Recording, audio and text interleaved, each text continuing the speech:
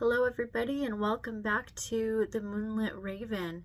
For today's video, I thought about doing something different. I kind of wanted to just do, I know I'm a couple of weeks, like maybe 3 weeks, almost a whole month late on Dia de los Muertos. But I didn't really get to do much of it this year. I didn't get to set up my ofrenda. I usually do like my grandma and grandpa's picture, and I'll do like what their favorite treats were and stuff like that. I didn't get to do it this year because, as per my usual excuse, I've got a lot going on. And this time I really do mean it, with the baby and everything that we've been doing, and then filming other videos and editing videos. I really do have a lot going on right now. So I didn't get to do any of that, but I've had this fabric for the past like 2, I don't know, maybe even 3 years now, and I've been wanting to make a dress out of it, but I don't know if I'm gonna be able to make a dress, to tell you the truth. I don't know. If I could find like a simple pattern, then I'll do that. If not, the idea is if I don't make a dress out of it, whatever, I'll buy more of this fabric later and make a dress another time. Instead, I could do a kitchen apron, which actually kind of goes well. I don't know. I haven't fully decided yet, but a kitchen apron, and it's gonna go kind of well with this. I found this at our local Bookman's, and I got it for like $8. And I was thinking maybe do the kitchen apron and then do some sugar cookies and paint them with my daughter. So I know she's been wanting to do another YouTube video with me, and she's also been wanting to make cookies. So that's the idea. I don't know. What do you guys think? Should I do that? Should I not? I don't know. If I do cookies though, I don't think I'm going to do like an actual from scratch sugar cookie recipe, whatever, just because I don't have time for that. So I was thinking of maybe, I know last time we did some sugar cookies out of just like the pre-made sugar cookie dough from Walmart, so I might get one of those and just do it out of that, do the cookie cutters, and then make the icing with the confectioner sugar. So I don't know, let's see, because I kind of want to do some sewing. I haven't done much sewing in the past year, and I want to slowly get back into the groove of it, and I think this would be a great idea. So I don't know, let me think about it for a couple of minutes, see what I decide. If I can find a simple dress pattern, then I'll do that. If not, then I'll just do the kitchen apron. I don't know, I can't decide. But I guess, yeah, we'll see. We'll see when I get there. All right, see you in a bit. Okay, really quick, guys. I wanted to hop back on and actually open up the cookie cutters and show you guys, because I didn't do that. And this is my first time opening them and actually looking at them too. And they're actually pretty cool. So it came with 4 of them. So this is the cookie cutter itself, right? It's like hollow on the end, you know, obviously what a cookie cutter is. And then the other side is the stamp part. See, can you guys kind of see that? So it's pretty cool. It has this pink one with this design, and then it's got this red one with this design. See if you guys can see it. And then I like the colors of them too. I feel like the colors really fit the whole theme. And then it's got this one with this design. And then it has this green one with this floral design.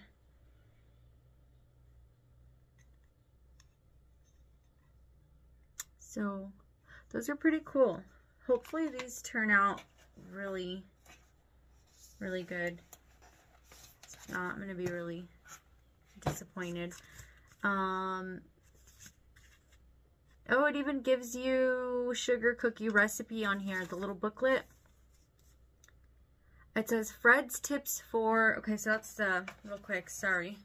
That's the name, I don't know, that's the brand, I guess. It's Fred Sweet Spirits, Cookie Cutters, and Stamps.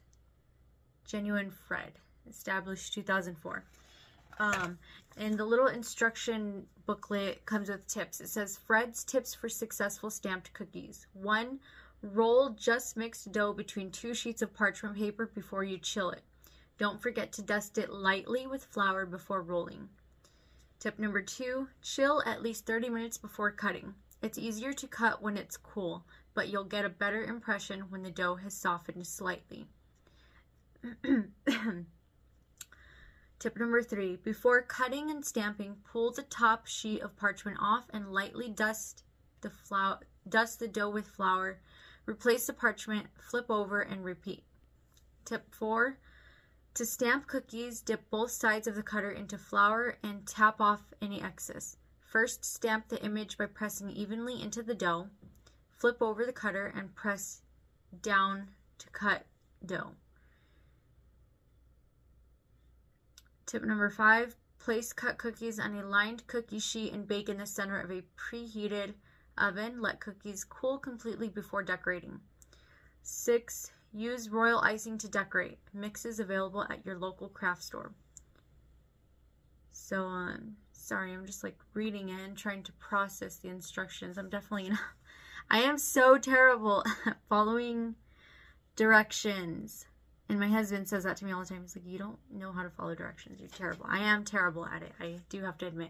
I have to like read over something like at least 4 or 5 times for me to process it. I'm like, hold on, wait, let me plan it out step by step. But yeah, hopefully these can turn out okay. And I'm going to try to follow all the directions for once in my life. I'm going to try to follow directions. I'm going to try to really follow the step-by-step tips to see, you know, if hopefully they work, or I don't know, maybe I'm just terrible at it if they don't come out right. And then yeah, it says Fred's family favorites sugar cookies, and it's got the recipe for the sugar cookies. I don't know why I always put it up to the camera, because it's reverse in the camera view, so you can't read it. I don't know why I do that, but anyways, it's 1 cup of unsalted butter, 1 cup of sugar, 1 large egg, 1 teaspoon of vanilla extract, 3 cups of flour, 1½ teaspoons of baking powder, and ½ teaspoon of salt. And then, of course, it's got the directions for that, but I'm not going to read that whole thing. Preheat oven to 350 degrees Fahrenheit. A standing mixture. Cream butter and sugar until light and fluffy. Blah, blah, blah. Oh, it's got other recipes, too. So this one's for gingerbread cookies. Oh, chocolate cookies. I might have to do that one. Chocolate cookies. And those are the only ones. The rest of the instructions are like in other languages. Yeah. But that's still pretty cool. It's got the classic sugar cookie recipe. It's got the gingerbread cookies recipe. And the chocolate cookies recipe. Plus the instructions and the tips for doing the cookies. That's pretty cool. But I'm not going to actually make the dough. I'm just going to buy pre-made dough. So that's where my life is at right now. Yeah, so we'll see how these turn out. Hopefully they come out pretty cool. But I just wanted to show you guys real quick the cookie cutters, stamp/cookie cutters. These things are pretty cool. I think we'll have a lot of fun making them. Pretty cool. So yeah. Alright, I'm going to get back to it and figure out my little mini sewing project. We'll see where we go with that. And then hopefully I'll see you guys here in a couple of minutes, ready with a all done sewing project, finished sewing project. And ready to go sugar cookie dough for these. See you guys in a bit. So I'm basically just gonna cut a rectangular square about 18 inches from here to here. So I'm gonna cut that, and then we'll move on to the next step. Okay, so I did just cut out the rectangular part for the bottom of my apron. So this is going to be it pretty much for the bottom. Next, I'm going to go ahead and measure out and cut the top half of my apron where it's going to be like the chest part. So yeah, let me go ahead and do that, and then I'll show you guys that. Okay. So the next part is going to be the chest part, which let me show you the little, excuse me. The next part is going to be, the chest part, which let me show you the little drawing that I did. Okay, so it's this is kind of the idea that I have. Sorry, I have really crappy drawing, and, this might not make sense to anybody else, but it makes sense to me. But anyway, so I want to do like a little heart bust sort of for the top half of the apron. So I'm going to go ahead and get that measured and cut out. I'm going to do that, and then I'm probably going to have to stop very soon and then just continue this video and continue sewing later on, or I don't know, we'll see, because I gotta feed the baby again. He just nursed, honestly, like just 15 minutes ago, but I'm gonna feed him again because I usually like to do that before I go pick up my daughter, which that's what I have to do here pretty soon, is go pick up my daughter from school. So yeah, we'll see you when we see you then. All right, bye. Okay, I'm gonna try to film this. My GoPro is dead, so go figure. But let's see if I can film it like this. Okay, so the top of the chest piece in total, I need it to be, how much? 13 inches wide. So I'm folding it in half because obviously I want it to be symmetrical on both sides. So 7.5 is as far as I need it to come out. I'm gonna use my chalk. Oh, I hope you can see. So 7.5 is as far as I need it to come out pretty much.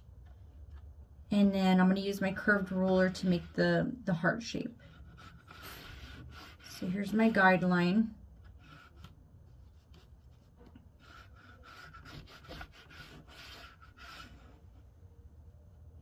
That's good enough. So there's my guideline of how far I need it to come out. So what I will do is, I think I will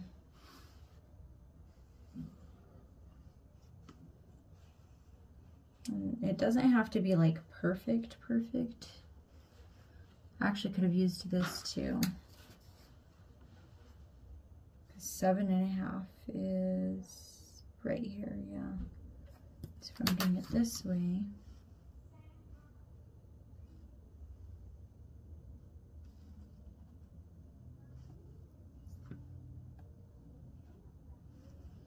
but we'll do it like this. I'm just gonna go like this.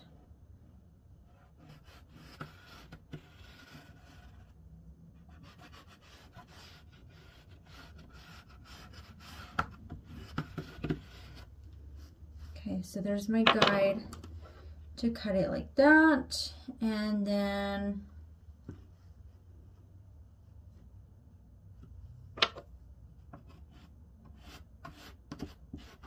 just finish following the curve, might as well.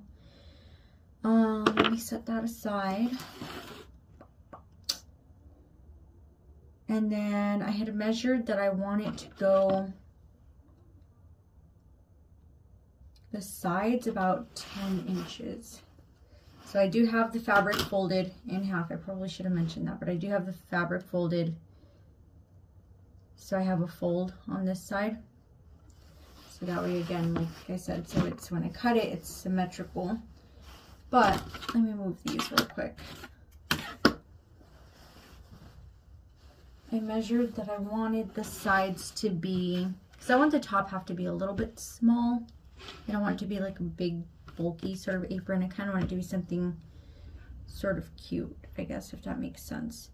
So for the sides, I think, let me look at my measurements real quick on my paper. I think I was gonna go with 10 and then the bottom 13. So the sides 10. Let me put my ruler up here. Let me get this one. So I'm actually gonna have to measure out the bottom first, because I want it to kind of angle downwards a little bit, if that makes sense. I don't want it to be boxy. I want it to angle inwards, kind of like it's like a waist, like how, I don't know, like how you would tie it around. I don't know, it doesn't make sense, but it'll make sense when it's done. So from this point to there, what did I say?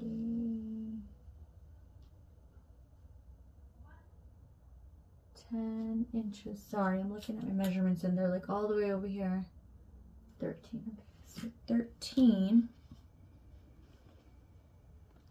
So from here to here, we're gonna go 10, because that's what I had measured. I just used a pen.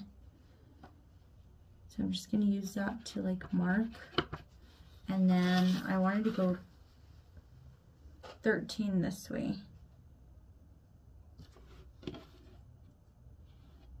Oh no, that's right, I have to do it. Okay, I had to check something real quick, but I got my measurements. Okay, so I gotta do 6.5 inches this way for the bottom. So let me scoot up. If it does happen to go out of the camera angle, sorry about that. All right, so what did I say? 6.5. With all the blue and patterns on here, I'm having a hard time seeing. Yeah, that's 6 right there. There we go.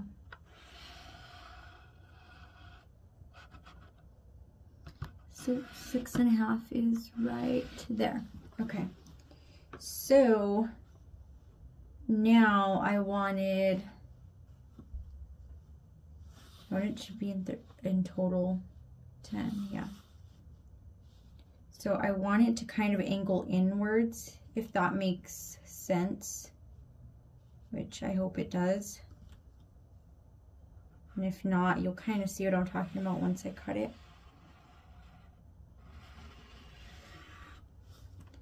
All right, so there we go. This is going to be the top half of my apron, or the bodice as you would call it for like a dress, or right, so you see it's going to be cut like this. All right, so I'm going to go ahead and cut this piece out. And I usually like to use my ruler just to help me stay on like a guided track for cutting it.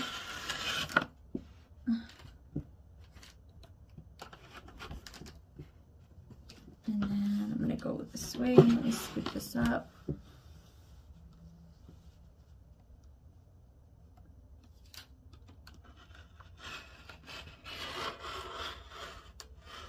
Watch that I don't get my finger. Okay, and then this will just follow the line.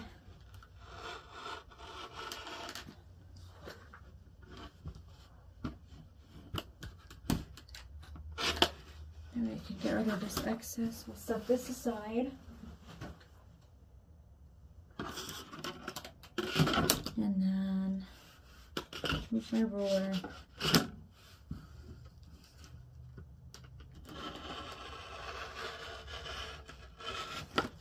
There we go. And then let's scrap. Okay, let me unfold it so you guys can kind of see what I'm talking about. There we go. See? Does that make sense? So this is gonna be the top half. I'm probably gonna put some ruffles around, I don't know, maybe the bottom or the top, I don't know. We'll see once I start putting it together, we'll see how it looks and what I think about it. But this is gonna be the top half of the apron.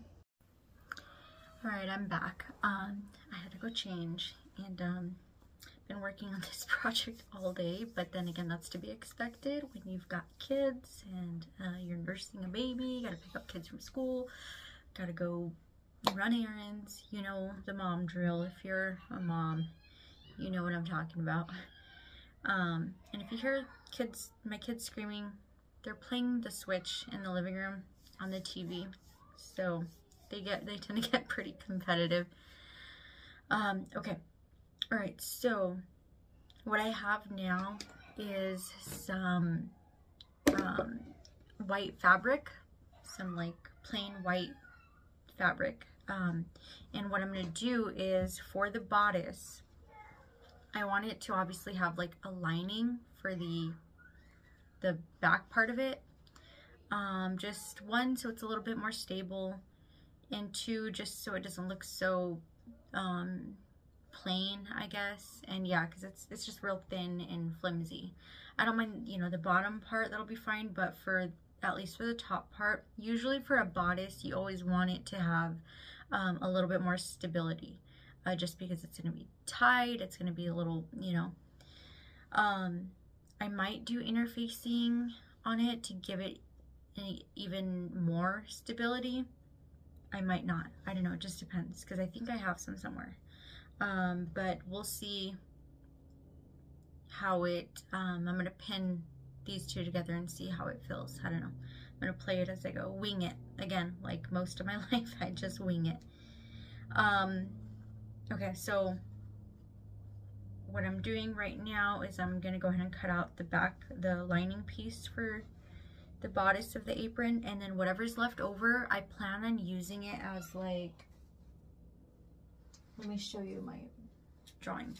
I plan whatever's left over of the white fabric, I plan on using it for like a little, I'm gonna sew it to hang like a little drying cloth onto the bottom, if that makes sense. I know I say that a lot, but all right, anyways, let's just get on with it. All right, so I'm gonna go ahead and turn the camera around. And sorry, the angle's gonna be kind of bad. Like I said, my GoPro, I think it needs a new battery because the battery doesn't last as long. Right there. That should be fine. Oh, and if you could see the baby over here. I'm trying to point. Yeah, I've got him in here with me. He's asleep. I just finished nursing him and he's asleep in his little bouncer. Okay, so I'm just gonna trace, and yes, I'm using a pen. Shame on me. But by the way, this is in no way whatsoever a tutorial. I do not trust myself enough to be able to be well coordinated enough to do a tutorial or to teach anybody any sewing. So yeah, just to put that out there, this is just me trying to, yeah, this is just me doing this on my own, trying to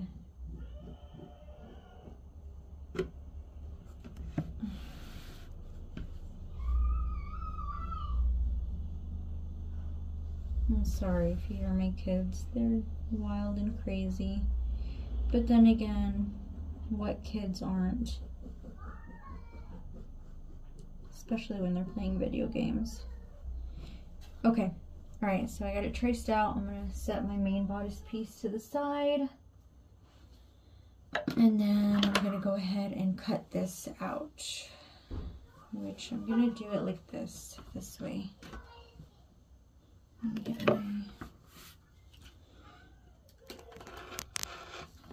And I'm just gonna follow the line. Yep, there we go. And then I'm gonna turn it and do that for the rest.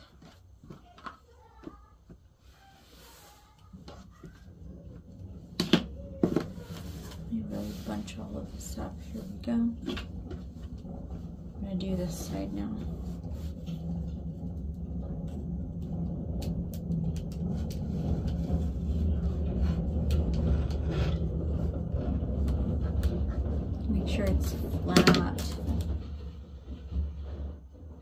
So I feel it bunching up somewhere here. Yeah, it's all right. Just making sure the fabric's not bunched up.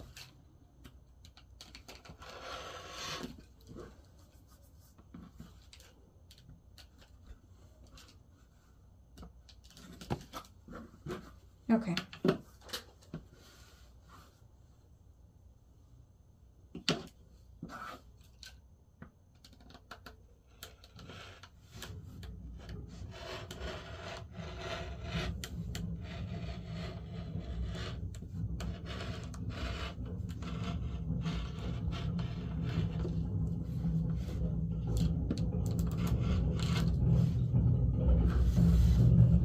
Sorry, probably went out of the camera angle, but I mean, there's not a whole lot to it. Just cut in some white fabric. And nearly cutting off my fingers too.